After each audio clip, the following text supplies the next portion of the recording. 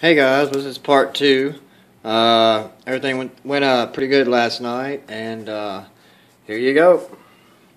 That's two kits put together, and just a couple more things I want to tell you guys if you decide to get two kits, and a couple things I'm going to be doing, and one thing that I had to do to make all this work. And you'll see, I don't know if you can tell it right now, but I'm going to point it out to you.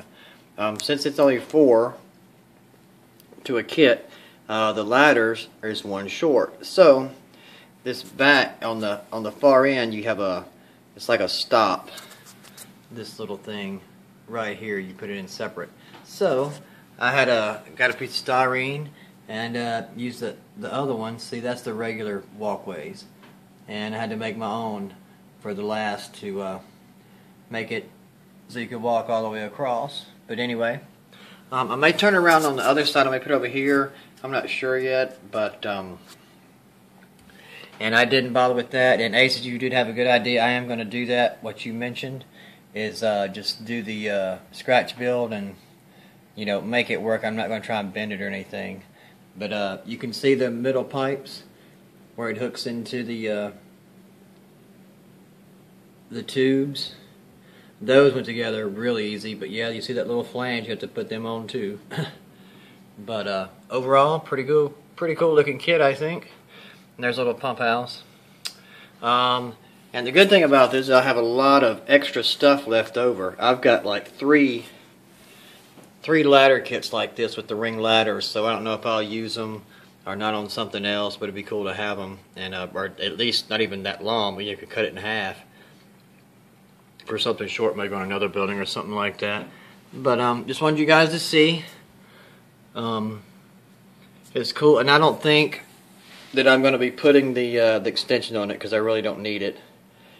Because I've got 2 extensions, well, actually 4, but I don't need that. I'll probably run in some pipes, scratch build some pipes feeding into here, because this is where all the blow molding stuff in here. That's where the blow mold stuff will be up in here in the tower. You won't be able to see it, but there'll be some pipes and some vents added to this. And I did a little AC unit that was scratch built from the leftover stuff from this.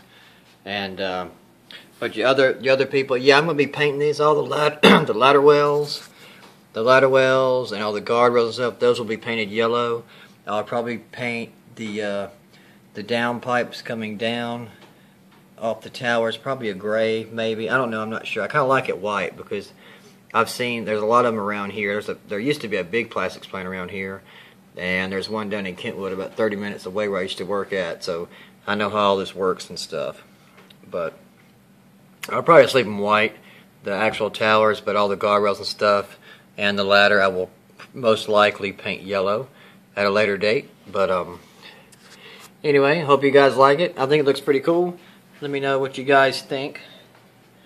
Let me get a back shot over here so you can kind of see that. And then I've just got the petroleum refineries going on the other side, and then back behind there there'll be the 2 fueling stations for the tanker cars.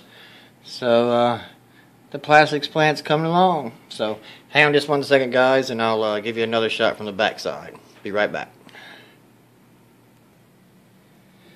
Alright, here's the back view. Yeah, not much different, I know. But, just for people wanting to see, so you can kind of get an idea if you want to get 2 or just one of these. And the little pump house does go on that side.